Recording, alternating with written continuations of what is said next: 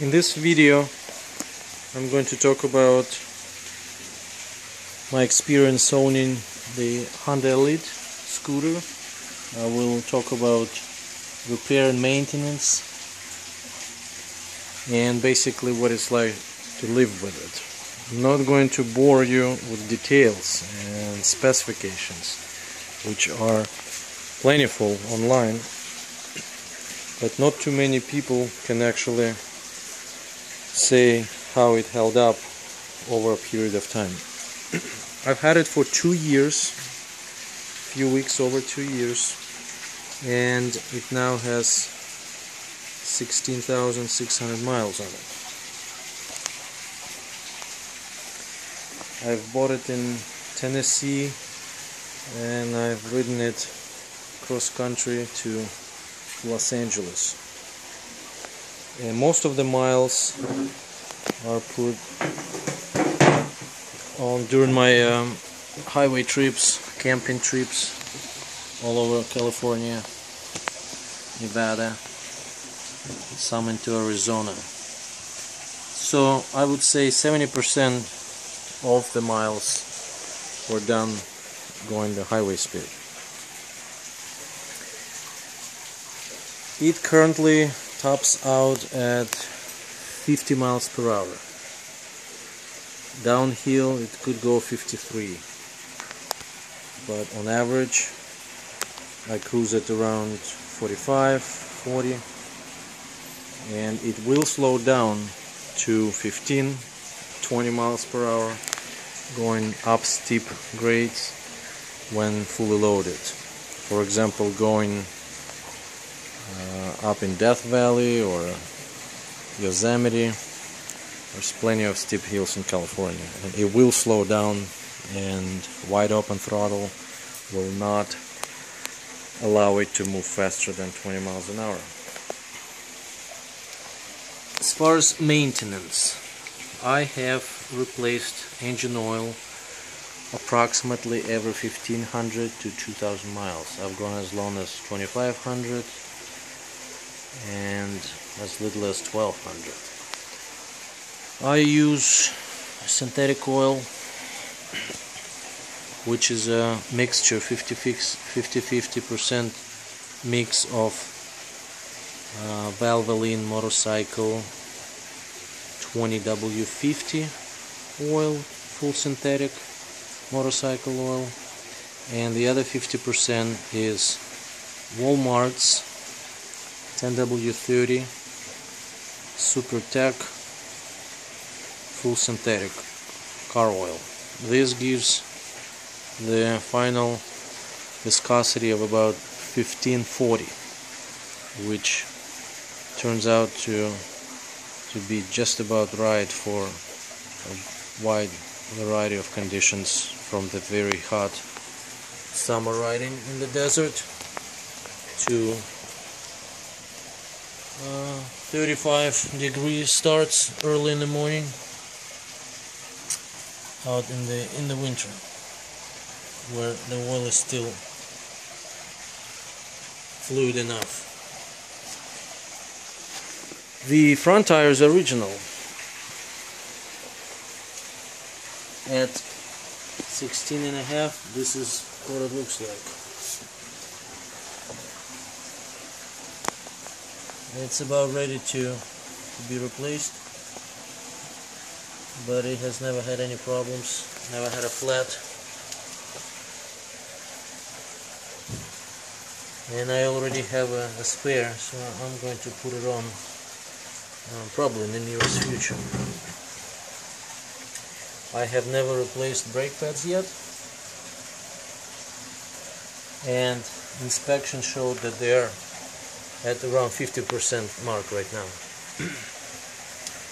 I have replaced the brake fluid twice. First time pretty much right after purchasing it at 2000 miles, and most recently last weekend when I did a major maintenance to it. The brake reservoir is behind this shield. There's a level mark, I don't know if it can be seen. And what I mostly have done is I just let it drain on its own using basically what's called gravity bleeding. I opened the reservoir, and then I opened this drain screw, and I just let it drain without allowing the reservoir to run dry. This prevents air from entering the system and easily replaces the fluid in 5 minutes. There's not much of it in there.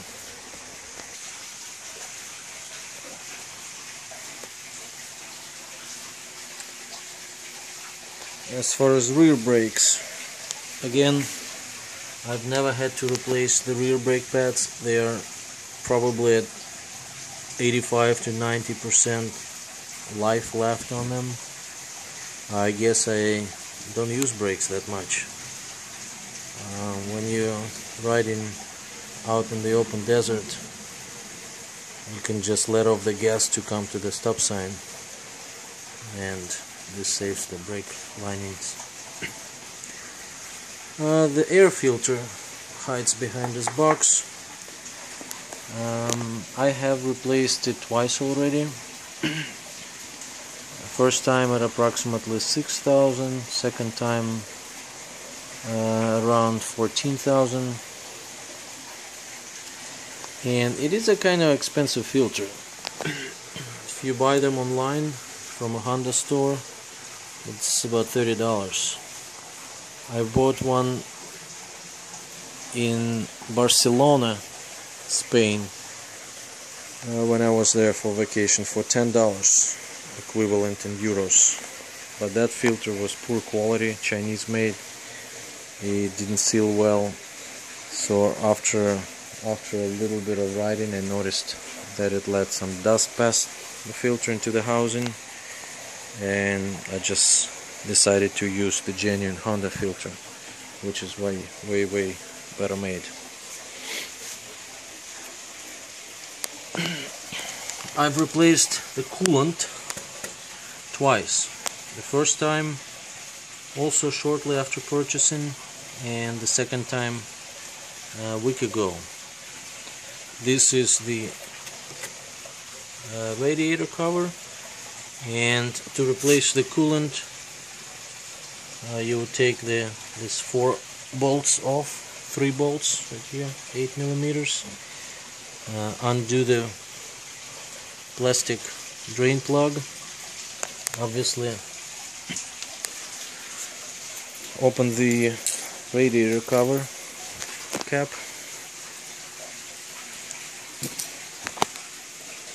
and let the fluid drain.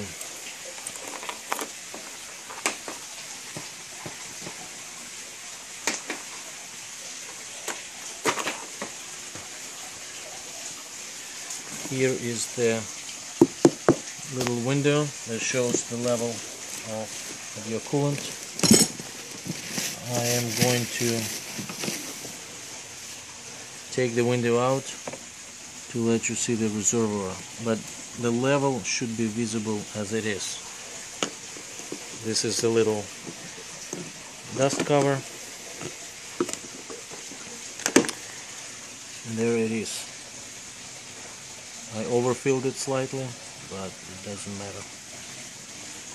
Okay, the scooter holds very tiny amount of coolant at around 0.6 of a quart. I've used the mixture of 50-50 mix of Preston regular automotive green coolant mixed with distilled water, and that should be good for 2 years. It never dripped, it never evaporated, it always stayed the same level. I mounted this self-made rack for a little extra visibility at night.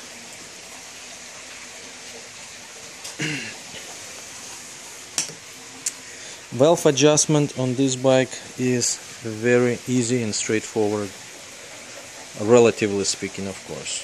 Basically, all one needs to do is remove this plastic seat insert It's just half a dozen of bolts here, here, here, and there's two down underneath there. You just lift the thing out and you get easy access to the engine. The first time I checked the valve clearance was at 2,000 miles, and it seemed like the exhaust was slightly on the tight side, so I've adjusted it. And the second time I've checked it last weekend, and all valves were in spec, absolutely spot on. It is also actually very easy to set the bike in the top dead center, because there's a mark right here behind the, it's probably hard to see right now, but behind this fan. Well, once you remove this cover, it will be very easy to see the marks on the crankshaft there.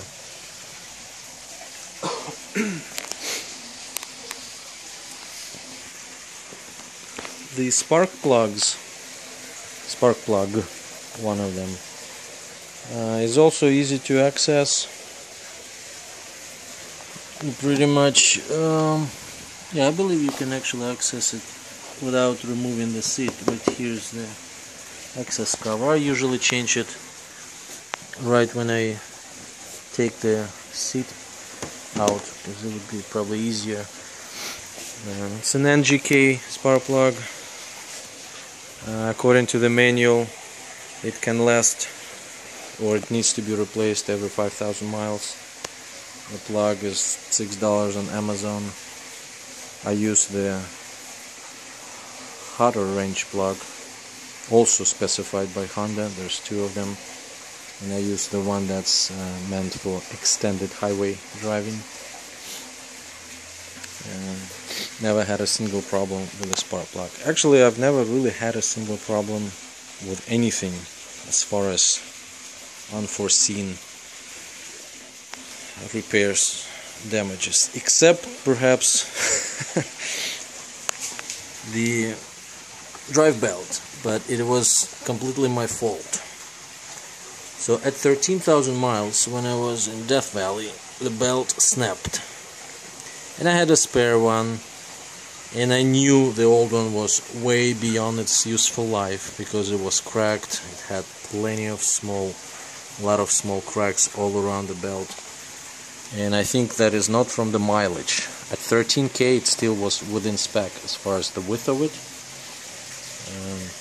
I've measured it, but it was just dry rotten. It was old. It was probably, well, it was installed when the scooter was assembled, built in 2009, and just due to age it just probably dried up.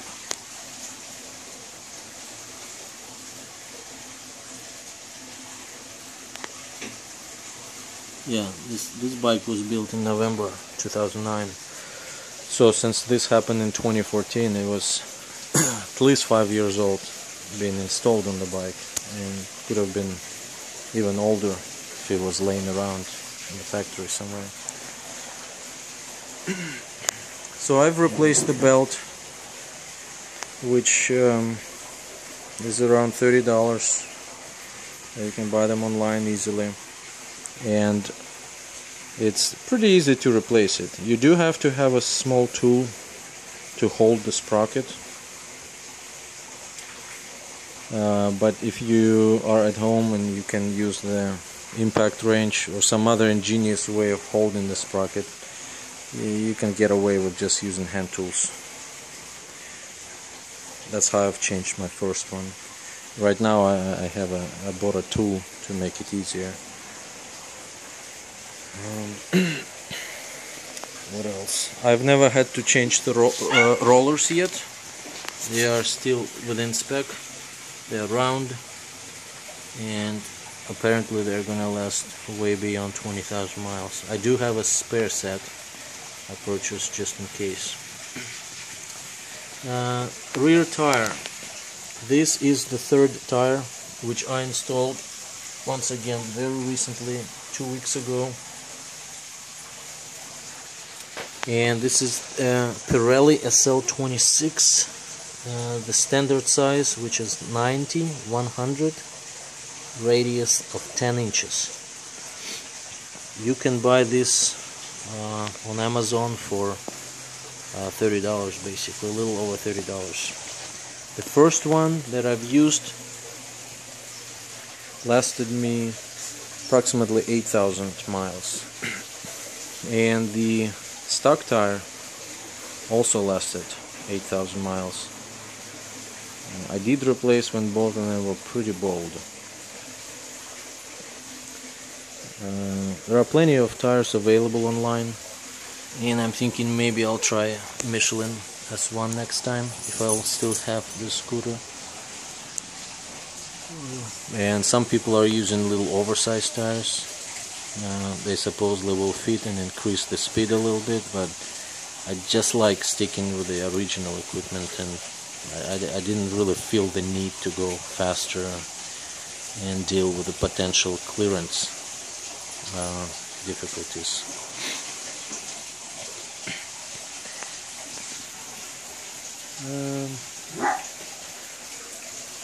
So bottom line, overall, the scooter has been really reliable. It did not have any problems, any unforeseen, unexpected repairs,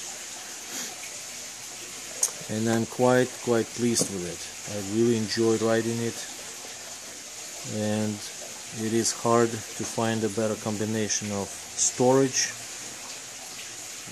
how nimble and small it is, how inexpensive it is to maintain, and how good of a gas mileage it gets, because it does get anywhere between 90 and 108 miles per gallon.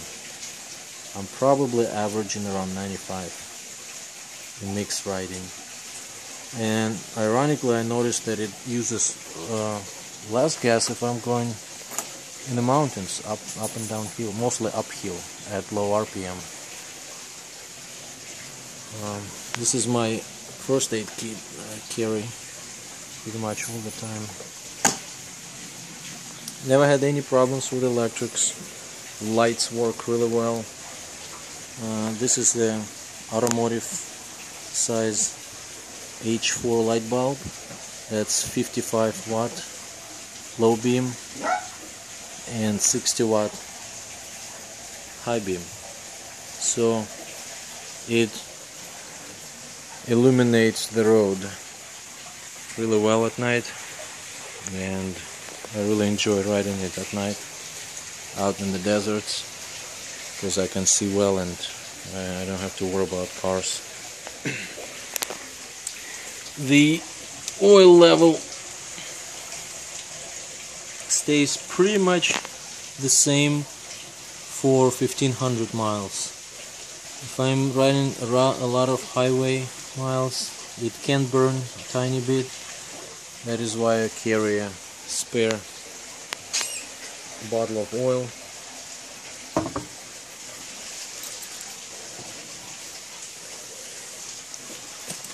That I've used from this little vodka bottle.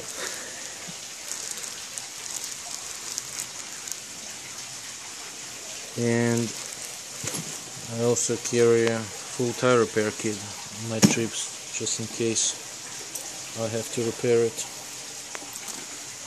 I have obviously different locks. Just parking in the city, you never know, somebody might be tempted to take it. It's only 250, 260 pounds, so two people could fairly easily move it pretty much anywhere, load into the back of the truck. It's really nice that there is a temperature gauge on it.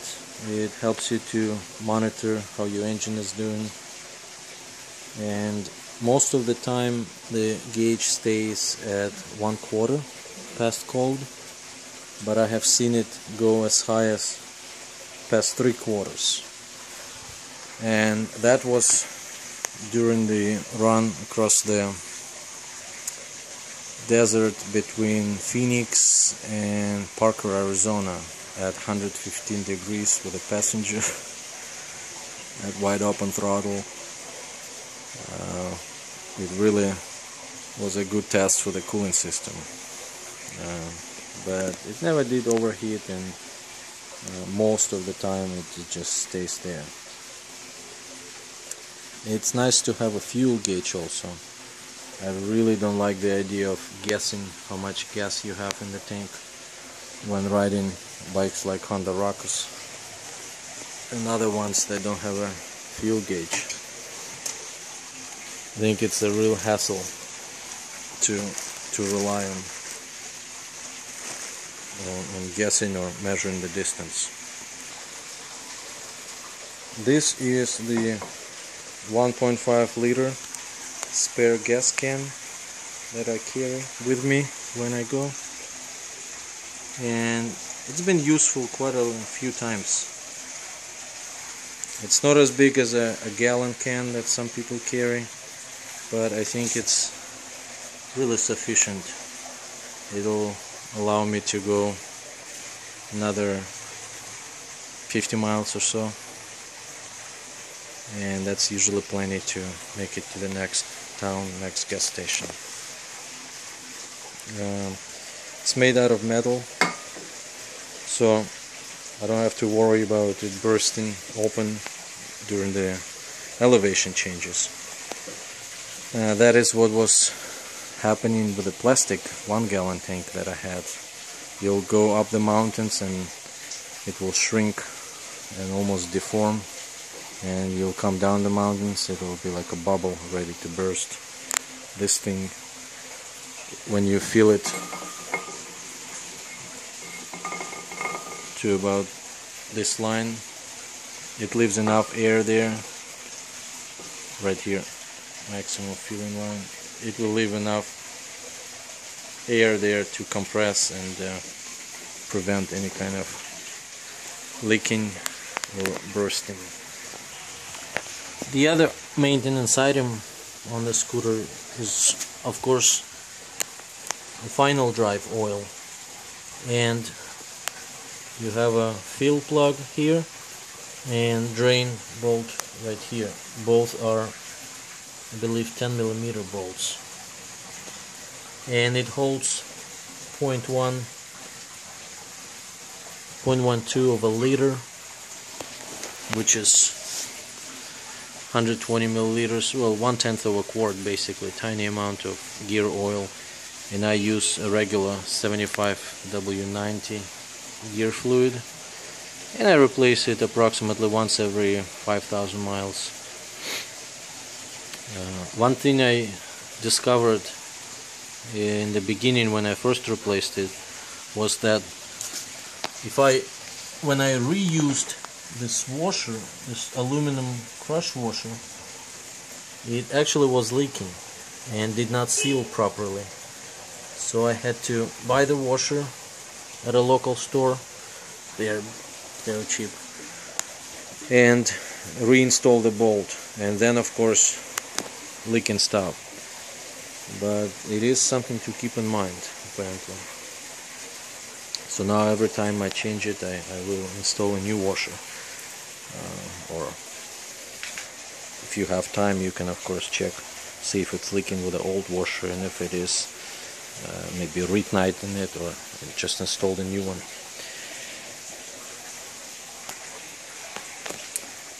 The one unfortunate thing about this scooter is that it does not have a Kickstarter, and using the electric starter is the only way to really start the engine. So if your battery dies and you're somewhere out in the middle of nowhere, somewhere in the mountains, 20 miles from the nearest highway, it's problematic. So at the very least I'm always carrying this jumper cable, but I've been thinking of some other solution to the potential no start issue if I'm far away from the road. To install the battery, you just remove this shield. There is around five screws all around, including this main screw, and the battery is right behind the shield. The forks and the shocks up front are hydraulic, and they do have a spring inside. I have never replaced fork oil in them yet, and I've heard it will improve your ride a bit, and it's probably a good idea to do, but I haven't noticed any deterioration and damping the ride quality, so I haven't bothered changing the fluid yet. The rear shock is hydraulic. It's a single shock, and it is stiff enough for 2 passengers, obviously, so it serves me really well when I load the bike with gear, and it just becomes much smoother than if I'm riding alone in the city. I am really glad that the bike has the rack, because it really is convenient to load the camping gear on the back of the rack, and there are plenty of spaces to tie the bungee cords behind. So I carry my tent, pad,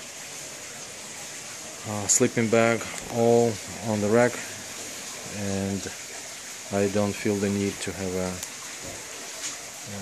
case, luggage case, just because I can carry a lot more just in the back here. The floorboard in the front serves really well as well. This is where I put a backpack and another bag hanging around the handlebars, and it adds to the way the scooter is loaded, handles better. And this is something that a lot of other bikes obviously can't offer, and it would be a big compromise to go to another bike if I have to lose that carrying space. As you can see, there's a lot of room here. I've taken this bike to the airport, and I put a pretty big suitcase here, so it can carry some luggage. The LAX airport allows bike parking for 30 days for free, so it's quite a convenient way of flying out if I don't have to worry and pay for parking. And this about concludes this review. I have to say that the bike has been extremely reliable. It runs well, it's very smooth. I really love the engine. I love the combination of luggage space, cargo space that it offers, as well as its flexibility and maneuverability. At 16,000, the bike has definitely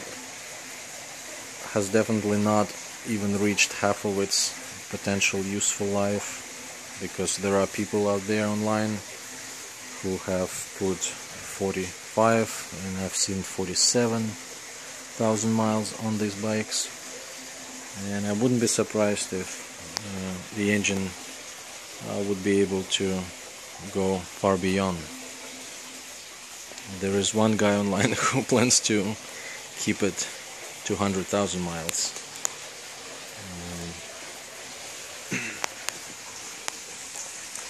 So it is very easy to maintain, to repair. I've never had to take it to any dealer, to any shop, and I think most people with basic skills can do the same. And this means that it's not just fun transportation for entertainment, for weekend rides. But it offers pretty compelling argument to keep it as a primary commuting bike for those who live in maybe a smaller town or city where one doesn't need to go beyond 40-45 miles per hour, or doesn't need to go too far. If any specific questions about maintenance, repair, parts, feel free to post a question down in the comment section, and I would be glad to try to answer or to point you out into a direction of that information. Thank you.